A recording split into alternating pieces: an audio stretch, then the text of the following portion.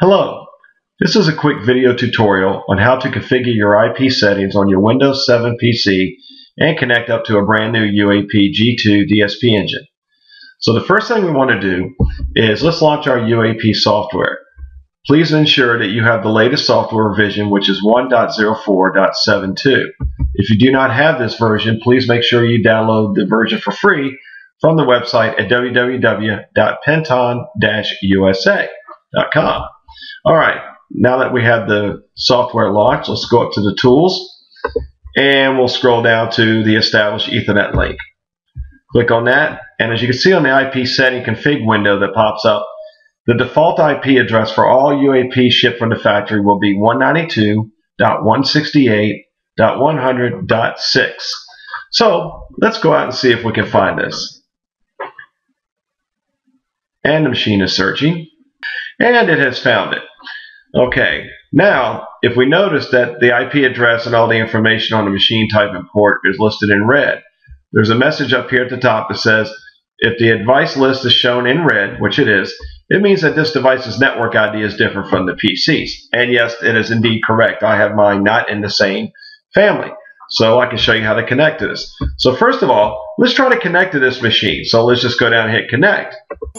Oh, there's an error message. It says please select a device to connect. Okay. What it's asking you is this little checkbox over here to the right. You have to check that. The reason for that is you can have up to 12 UAP devices in a single system or network. So you can have a bunch of these machines actually listed right here at the same time.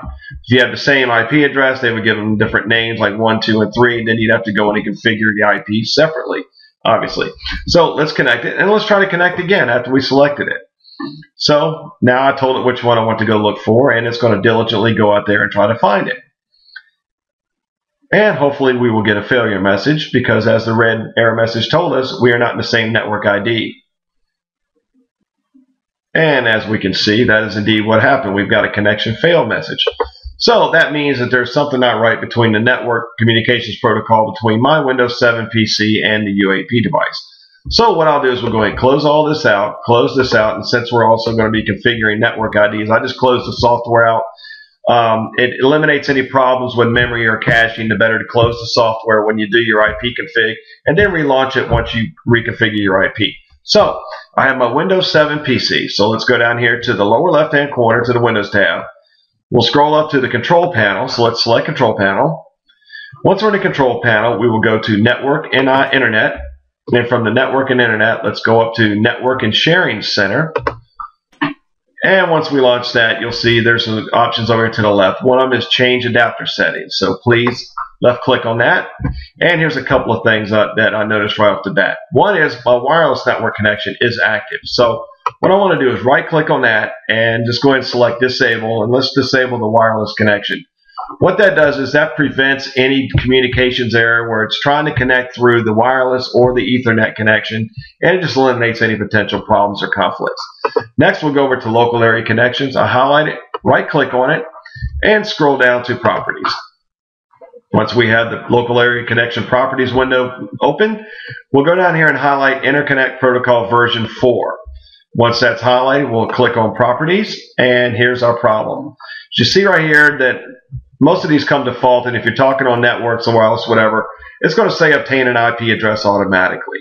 So what we need to do is give this machine a static IP address that will allow it to talk to the UAP, so it has to be in the same network ID family.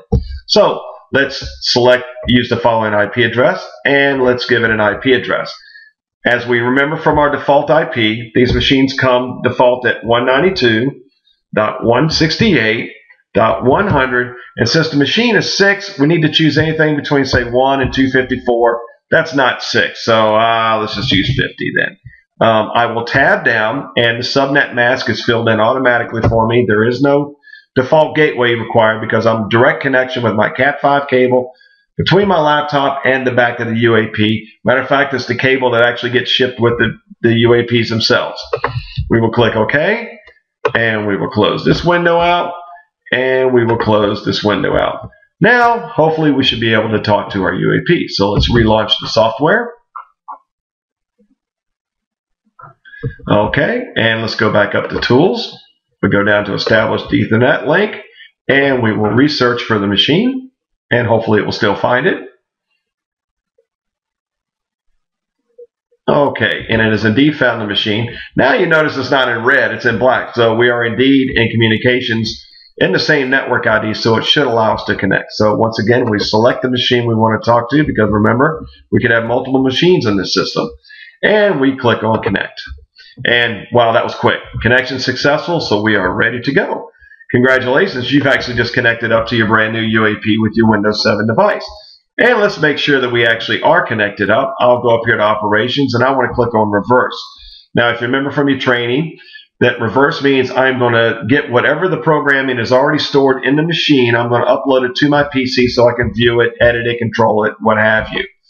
So I'll click on this, and it's going to ask me for my login information. All the UAP machines come with a default login with admin being your user ID, and there's no password required. And we will click OK, and it says, do I really want to do this? And obviously I do. And we have loaded the table successfully. We are completed, and there's our one machine. Let's double click on that, and as you can see, there is the programming that is within the machine and the design. Congratulations, you have just hooked up and reverse uploaded your programming on your very first UAP.